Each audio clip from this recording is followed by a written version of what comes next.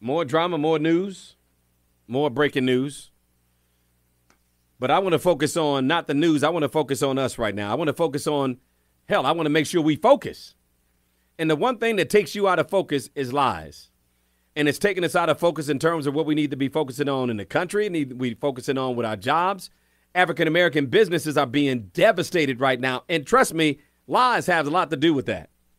Because if we were telling the truth about this coronavirus, we would be in the same situation nationally that New York is in terms of how well they're doing with their state. They had the highest rate of infection for COVID-19. Now they have the lowest rate. You know why? Because their leader, their governor, told them the truth about what was going on, about what they had to do, and how they could get past it, and they didn't rush to reopen the state. As a result, they're in a better position than anybody else in the country. You know, I know some of you all are saying, it's important to tell the truth regardless, if it's a pandemic or not. We got a pandemic going on. We got a protest, a worldwide protest going on. We got 40 million people out of work. We got all kind of stuff going on. And the one thing you don't need during a time like this, man, is a distraction. To deal with a partner who's lying to you about what's going on with somebody else, with another. Come on, really? During a pandemic, and it's going on. And I was like, damn, I need to check in with my people about this, man. I need to check in with my people about what's going on in their relationships, man, because while all this madness is going on, we are still being impacted in our relationships. And what about the employers that are lying? We got employers lying to their employees about how safe it is to come back to work. That's some BS right there. How important is it right now for y'all to have honesty and transparency in your government, in your employment, and in your relationships? This is Nina. How are you? Nina, turn that computer and radio down. Turn it down, Nina. It's down. What's up? What's going on? What's up with you? How you doing? I'm doing fantastic. So I'm watching your show, and it's talking about how important is it to tell the truth, yes, during the pandemic. Mm-hmm. Your thoughts? Oh, I think it's absolutely, everybody should tell the truth regardless. I mean, it is still very much real. I think it's downplayed by our younger generation just because it was played up that, the younger people just wouldn't get it. But, like I tell my kid, he is 16 years old. Mm-hmm. He loves going out with his friends. But I've put a stop to it. You just have to stay isolated until we know better. Here's the thing that's got to be tough on parents. All right, Nina, I understand we have kids. They want to go out.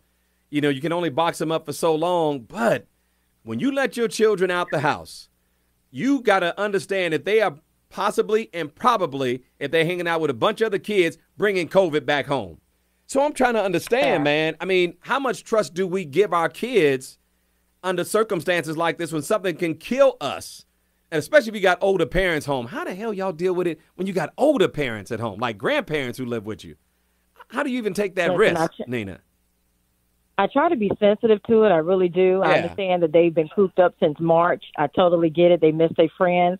And I've armed my kid like he has a mask, gloves, hand sanitizer that wraps around his neck. I mean, but at the same time, I've noticed that when he's comfortable, the mask is on his chin. And I'm like, if it's going to be on your chin, don't wear it. So you know what? I can't trust that you're going to wear your mask the way you should.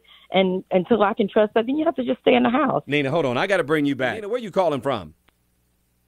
I'm in Raleigh, North Carolina. And now you got to worry about whether or not your kids are out there being safe because they coming home every night after hanging out with their kids. I don't know how you do it, Nina. I don't know how you do it.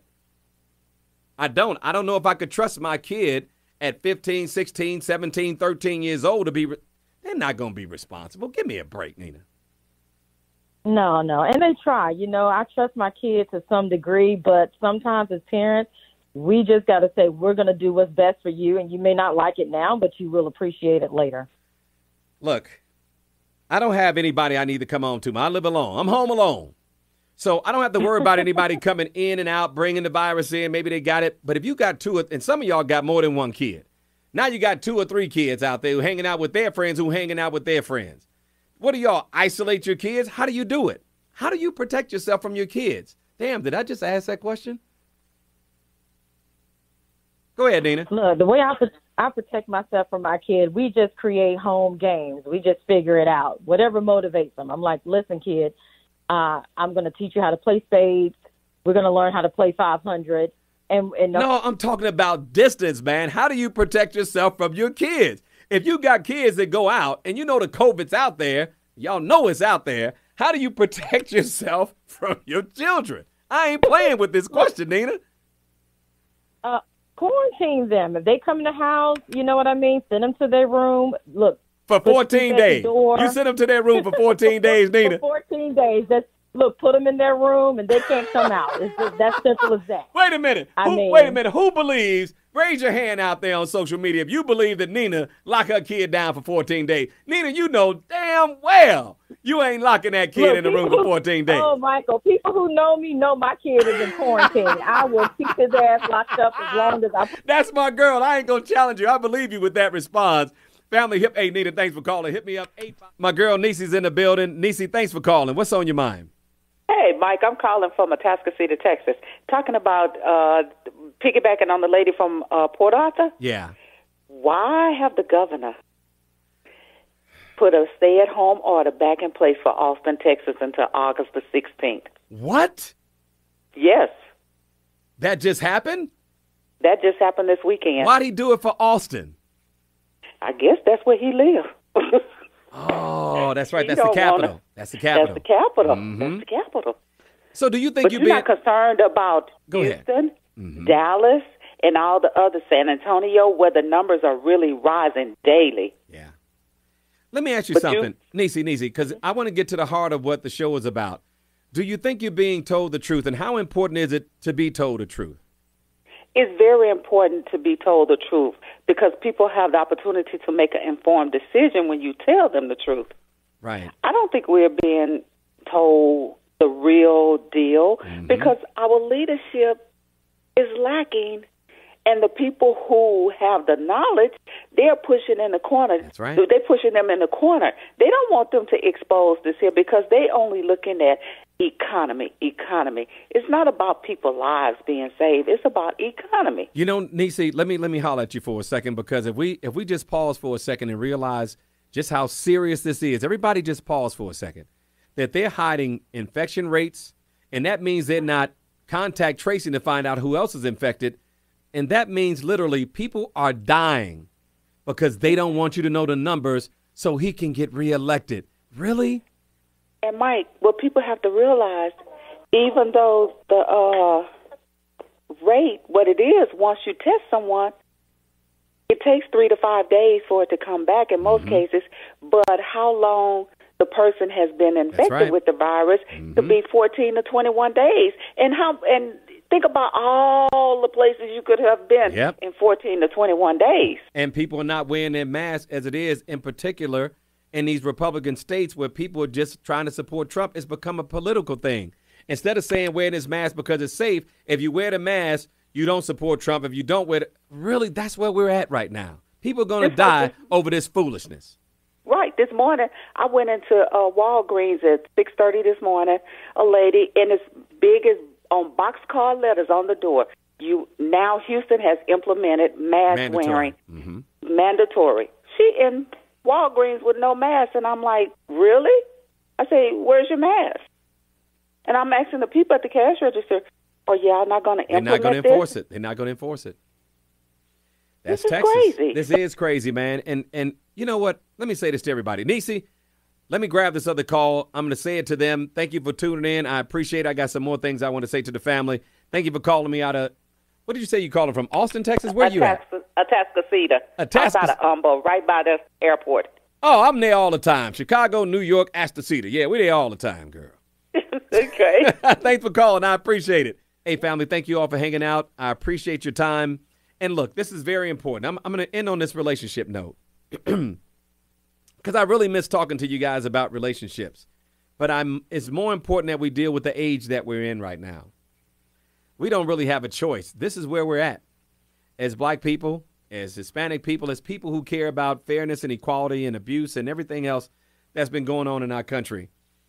I miss talking about living your dream. I miss talking about your body's your temple. I miss talking about relationships and how we can improve our relationships because I believe that relationships are the foundation of everything. But right now, the most important aspects of any relationships that we're in is to be honest, Because as I said earlier, man, and the reason why I was motivated to do this show is because I know how much dishonesty distracts me. When somebody's lying to me, and I have to deal with liars in the radio industry, not telling me the truth about what we're doing. We got a contract coming up. Are we going to continue to do this? How are the ratings? People lie to you all the time. Be transparent. So I can make a decision about what I want to do next. So you all can make a decision about whether or not you want to take that job or whether or not you want to be in that relationship. Nobody has time in general, right? Because time is the most important thing in the world for us who are grown. We don't like wasting our freaking time, man. But now you're taking away my choices. And that's some bull. Don't lie to me. And that's what people are trying to say to you. Don't lie to them. Just tell them what's up. And don't give me this nonsense about women can't handle the truth. I don't want to hear that. I don't want to hear that from men. No grown-ass, mature man is going to say a woman can't handle the truth. It's not up to you to decide what she can handle. It's your job as a man to present her with it and deal with the consequences. And that consequence may be, one, her leaving, or her decide she want to see other dudes because you seeing other women. Put that in your pipe and smoke it. So and women, the same thing. We got a lot of lying-ass women out there, too. Let's be 100 about this. Ladies, if you know that man is trying to have a exclusive relationship with you and you're not interested, just tell him. I mean, damn, there's so many options out here, man. There's somebody for you if you want to get down any way you want to get down. Why waste the time of somebody that don't want what you want? I never understood that since I was 30. I was a liar and cheater until I was about 28, 29 years old. But by the time I got 30, man, all that stuff was behind me.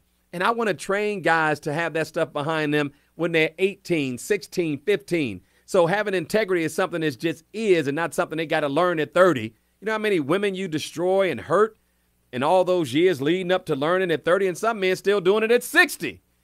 So, ladies, you too, let's be honest with each other, especially during a time like this where people's attention needs to be on the protests, needs to be on their health with this COVID, needs to be on their businesses, because African-American businesses, as you all know, man, are being devastated at a much higher rate. So we don't have time to be distracted with lies from the president, from our governors, in our relationships, and our children who are coming home, maybe bringing that COVID.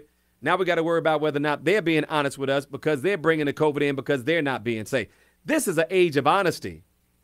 Honesty about the Confederate flag, honesty about those damn statues, honesty about history. Real history, not that crap they've been feeding us in the books, but really understanding what's really been done to African Americans, to Hispanics, to Asians in this country, to Native Americans. Oh, my God. If they ever want to touch that history, they will really be in trouble because this is their land that they stole and raped and killed over. So we got to deal with the truth. The only way we're ever going to be whole as a country, the only way you are ever going to be whole in your relationships and in your business relationships is for people to start being transparent. So then we can all make a choice about what kind of relationship we want to be in, what kind of job we want to work out, and what kind of country we want to live in. All right, you all have a good night. I will see you guys here tomorrow night. I'm sure something is going to jump off as it always does, all right? Have a good night, family. Thank you all for hanging out. I'm out.